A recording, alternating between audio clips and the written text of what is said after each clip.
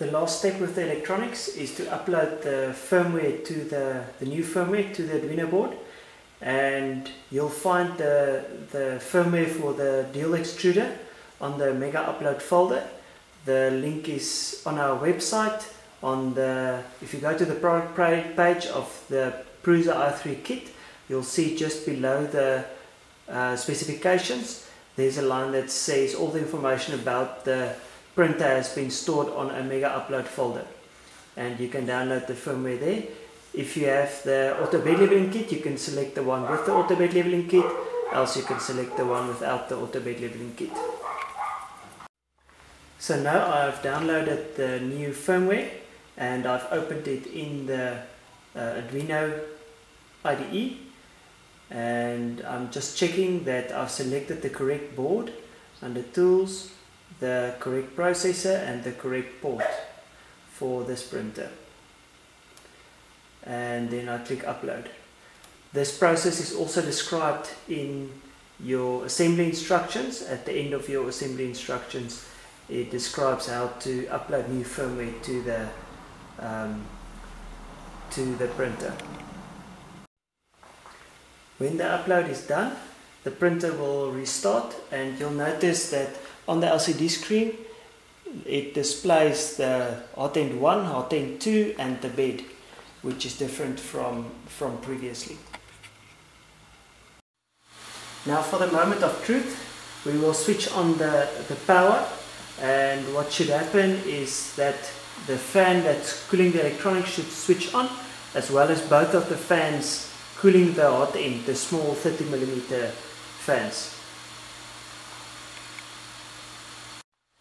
Now we will connect the printer or the computer to the printer. So we have connected the USB already when we upload the firmware, and we can click connect. Then you'll see that there's only one extruder shown here at the bottom. So if we go to printer settings, you can click on the gears on the top right hand corner of the screen, or you can go to Tools,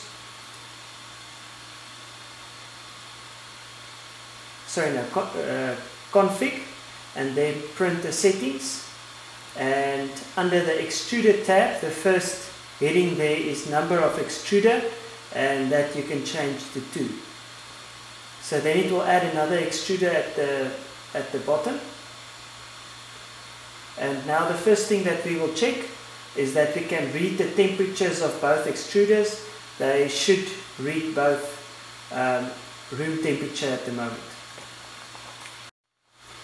Now we will switch on extruder 1, and you can keep your finger on the heater block to see if it gets hot. And now we want to check if you can feel that it's getting hot, and secondly that the extruder 1, the temperature is increasing on the in repetier host. Once you've confirmed that, you can stop it. So that was the extruder on the right hand side. We'll do the same for the extruder on the left hand side. Switch it on, hold on to the heater block to see if it heats up, and there we can feel it's heating up, and I can see the temperature is rising. The third thing that we want to test is the fans here at the front. So if we switch on the fan, click on the fan button, the red line will disappear and the fans will start spinning. So they are controlled together. Now we will test if the auto bed leveling arm is still in the correct orientation. If you used your servo from your previous setup, it shouldn't this shouldn't have changed, but just to make sure, we can type in the line at the top that says G code, we can type M401 and send it, and then the servo will go down to its down position. Then we can set it so that it's facing directly downwards, and if we type M402, it will go to its up position. Now we can check the homing. So I'm just going to go over the x-axis. If we push the x-axis switch, it will go to the right hand side and it will stop against the switch. The other axis should still be fine, so I'm not going to discuss this in the video, but it's a good idea to check them. Now we will test the extruders, and how we'll do that is we will heat up both hot ends. So we switch it on, and they need to be above 180 degrees Celsius, else the printer will not turn the extruders. It's a safety feature. While we are waiting, we can take Allen key and increase the tension of the two extruders. So you'll see there's a hole in the top bracket that goes down through the center of the spring, and if you turn that out, then it will increase the pressure that the bearing applies to the filament onto the filament drive gear, and we can increase both of them to about 60% of maximum.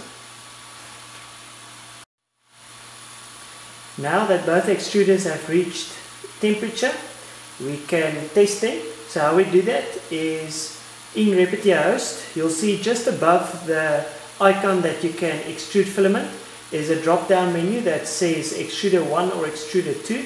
So we will select Extruder 1 and we'll extrude 10 millimeters of filament, and then the gear on the right hand side should turn counterclockwise.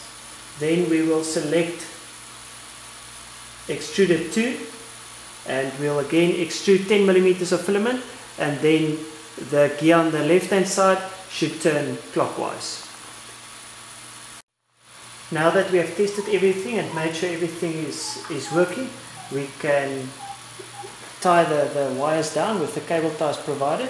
Just a tip that we found works very well is the auto bed leveling wires. We cable tie to the screw that triggers the X switch, so to keep them there close to the frame, and then combine them at the top here with the motor wires, and the 30mm fans and the cooling fan wires we route here through the middle and between the two motors, and then we combine the hot ends and from the hot end from the right hand side and the hot end from the left hand side to the motor cables.